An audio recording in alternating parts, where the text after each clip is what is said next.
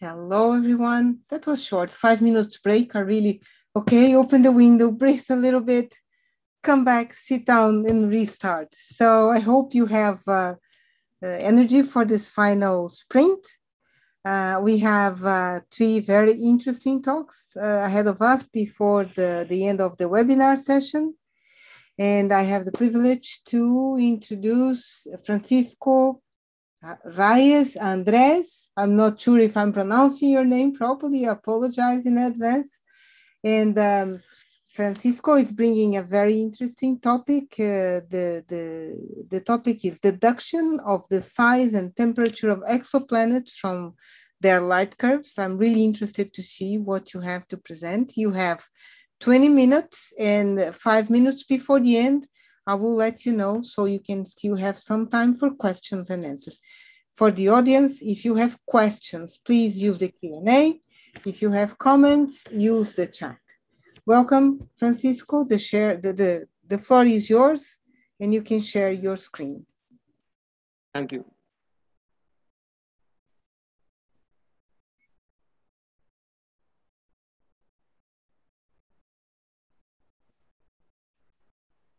This is the... Perfect. Perfect.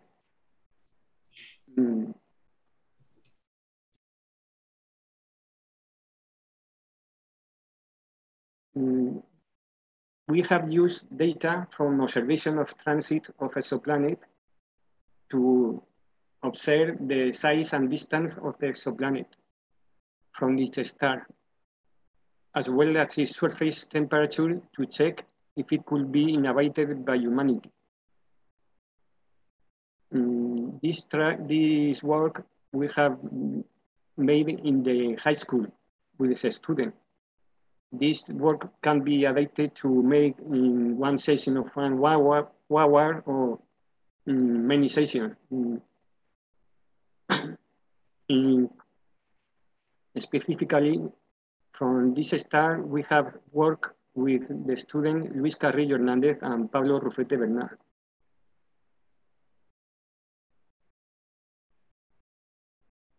The easiest method to detect exoplanets is the transit method. When a planet passes in front of the star, the brightness decreases first abruptly and then very softly. And then when the transit is finished and the planet passes total mint in front of the star, the brightness of the star is the same that at first. If the decreasing brightness is very big, this indicates that the planet is very big relatively with the star.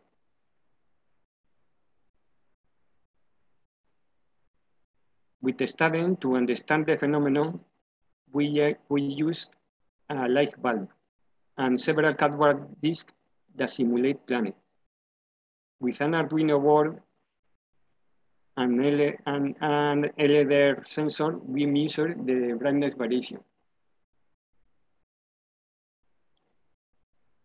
Here we can see the computer with the Arduino board and the LDR sensor to detect the change in brightness.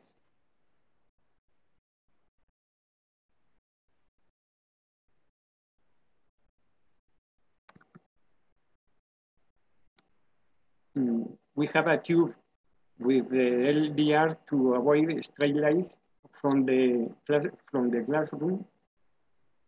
And in the photograph of the right, we can see the dish simulating a planet in front of the star.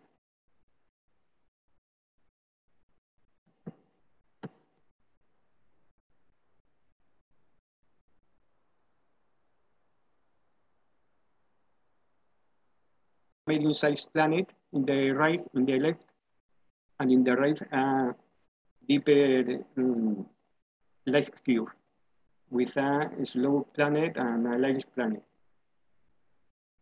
We can see the difference.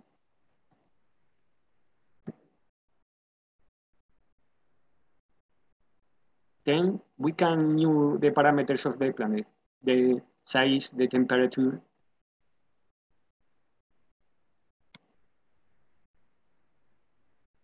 But first, we need to elaborate the necessary calculation and implement them for facility in a spreadsheet.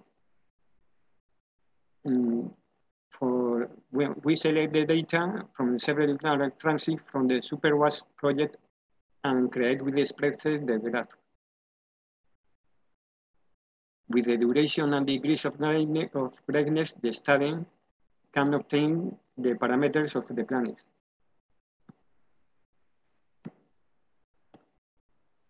We have a step for do the calculation. The first step is from the distance of the star and the brightness seen from the Earth, we calculate the actual brightness of the star. First, we calculate the absolute magnitude, then the luminosity in comparison with the sun, and then the luminosity in watts, the real luminosity.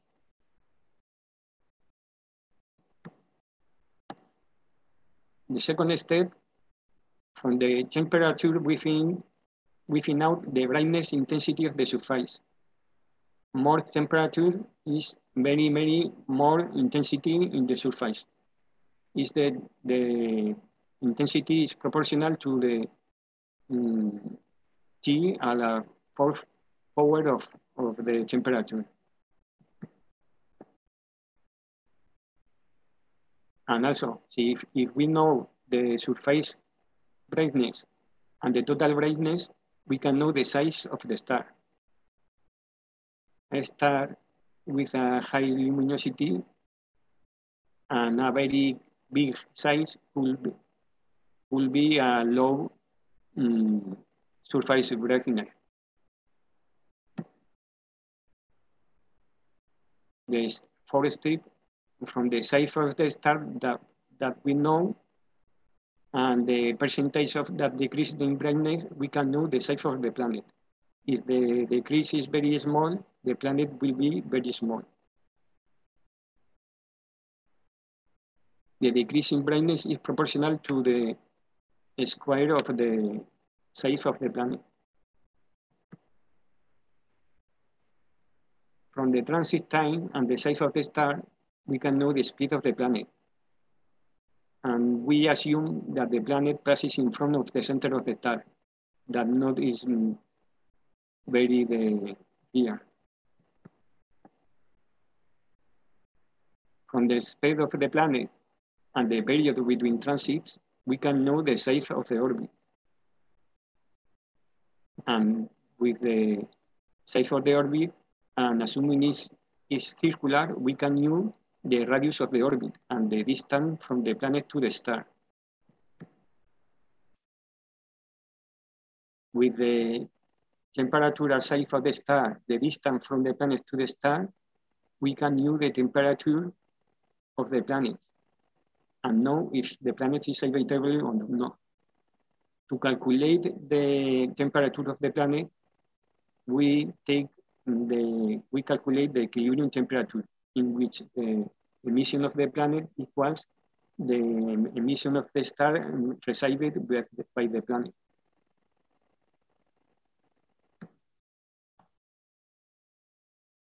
Then, with this calculus, we know what we need to make the calculus.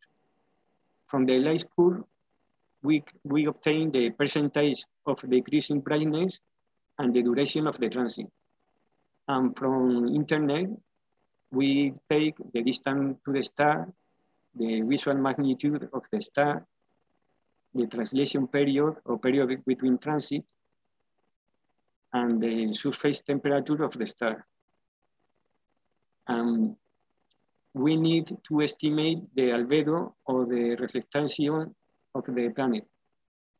We take similar to the planets of the solar system, at 40%.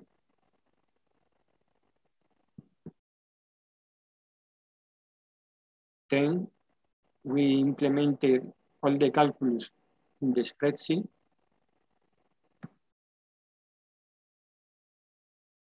And to take the star data, we'll go to the NASA Exoplanet Archive.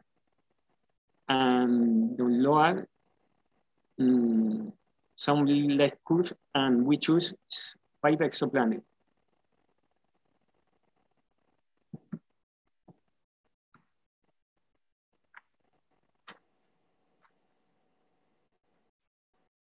In this photograph, we can see one of the SuperWASP project cameras used to discover and observe exoplanets.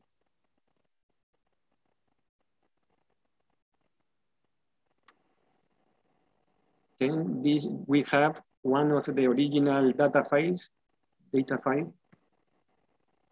We must to change to a spreadsheet format. And with the spreadsheet, we'll create, the student create the graphs.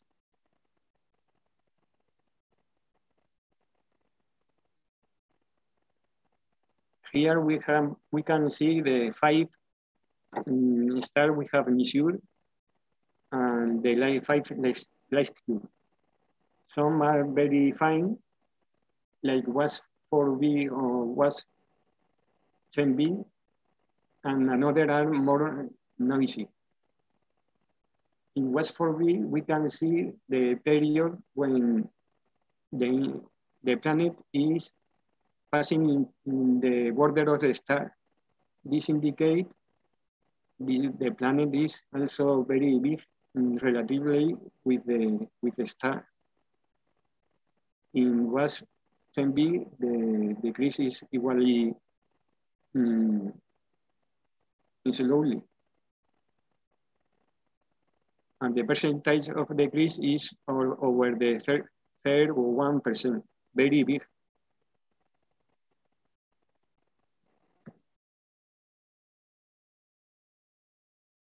With the spreadsheet, we make the calculation,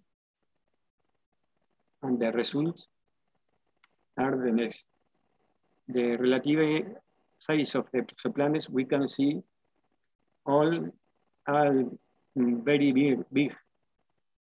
WASP 3b are the biggest, very biggest than Jupiter. WASP 10b is the smaller.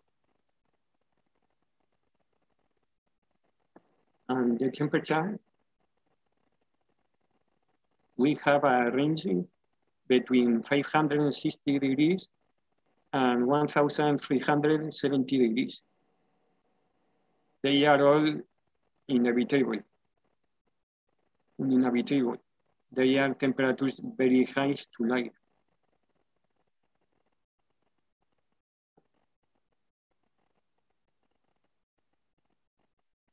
We have to do some supposition. The sources of error we identify are that planets normally not transit through the center of the star. They usually pass above or below the center. We assume that the transit is through the center. The brightness of the star is uniform, and we take the minimum brightness. But they are bigger in the center than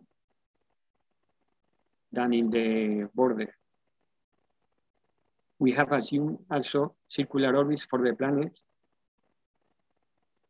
and we have deduced the energy emitted by the star to calculate the temperature of the planet from that of the sun. With having different temperatures, the correspondence between the energy received by the star is not the same if it was the sun. A red star emits more energy than the sun in red color, and in another parts of the spectrum.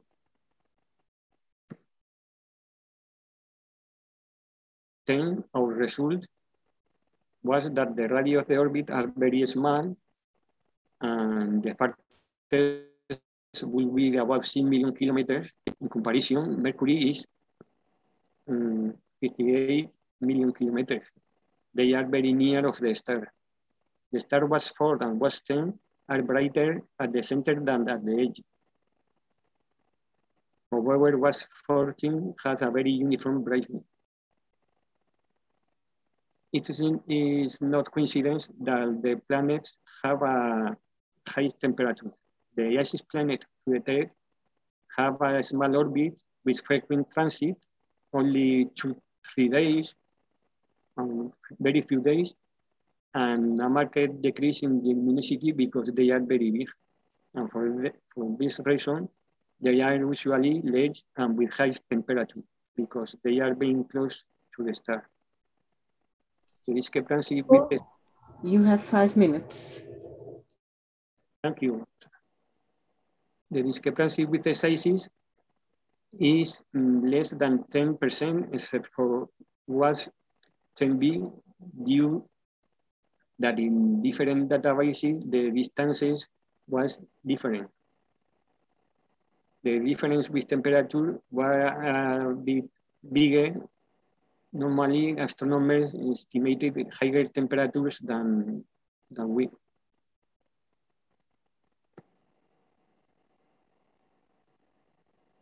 And from this activity, we are creating from the Marine Science Museum a workshop that includes an exoplanet simulation like we can see before, and finding the size and speed on an exoplanet from the light curve.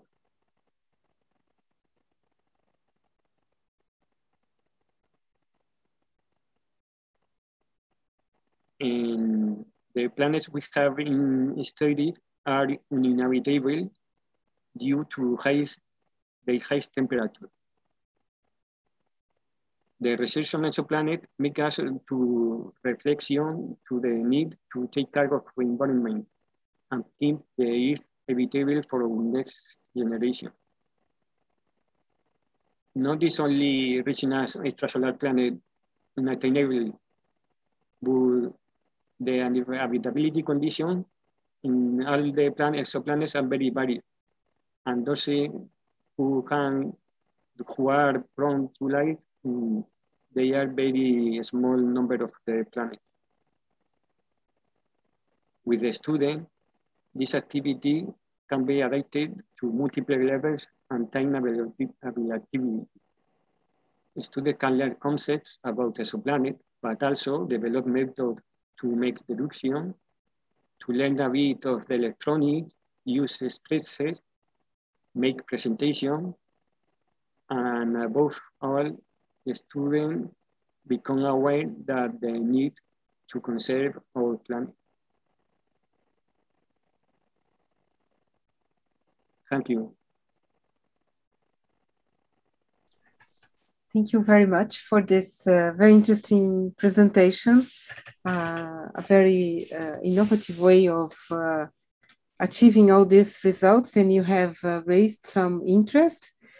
Christian Goes is asking, is saying, excellent, how can we contact you? I think, Christian, you have the contact here on the screen, and maybe Francisco, you can also put your email address in the chat, as well as the Drive address, so it's easier for people to just click.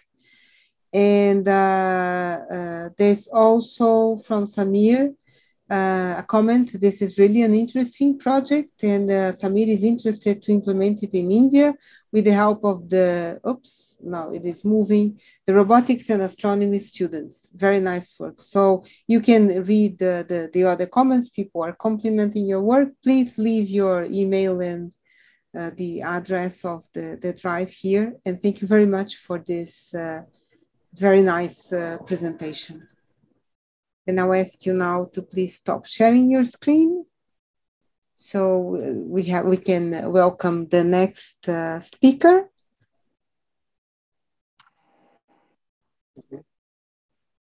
Thank you very much. So to stop sharing, you have the green button in the bottom of the Zoom.